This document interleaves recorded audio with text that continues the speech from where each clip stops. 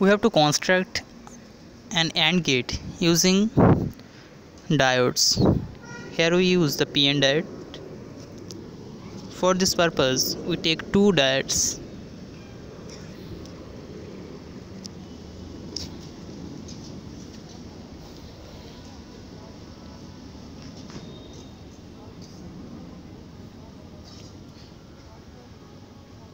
To operate these diodes, we need two battery for this purpose.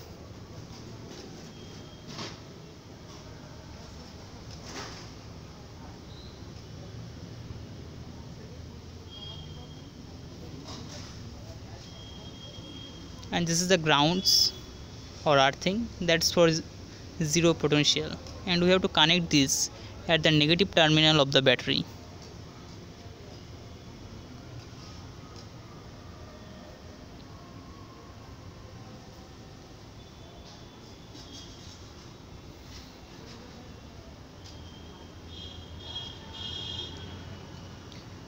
And there need a resistance to measure the output voltage.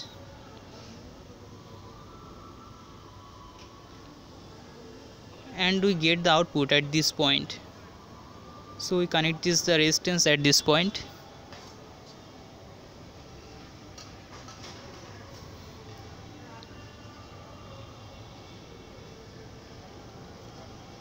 Now we increase the potential of the battery to 5 volt.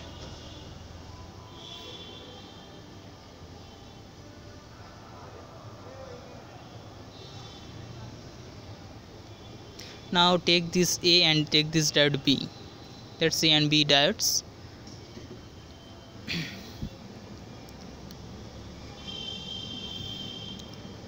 If we give both the diode zero input or low input, then there will be a current flow through both the diodes. For this, if there is 5 volt, then there will be also there will be 0 volt, because there will be a current flow in the resistance,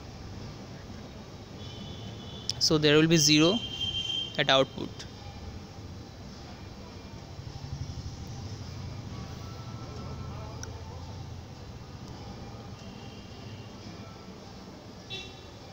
Now you have to check this logic. For this, we connect both the diode to 0, and we see that the output, to measure the output, we need a voltmeter at this point, and there should be a earthing there. And see,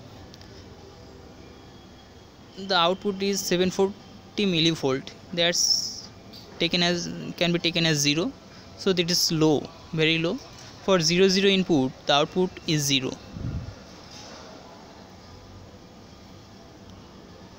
And we have to disconnect it, and now we take the input as 0 1, and what happens, see, for 0 and 1, the diode A will be active, so there will be a current flow through A, but B will be inactive, so there will be also a current flow through 1 kilo ohm resistance.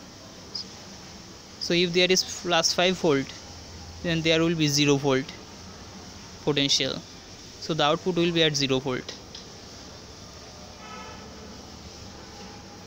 So we have to check this circuit.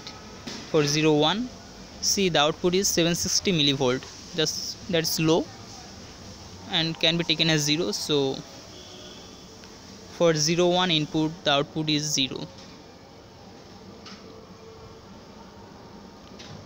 Now for 1 0 condition, for input 1 and 0, A is 1 and B is 0.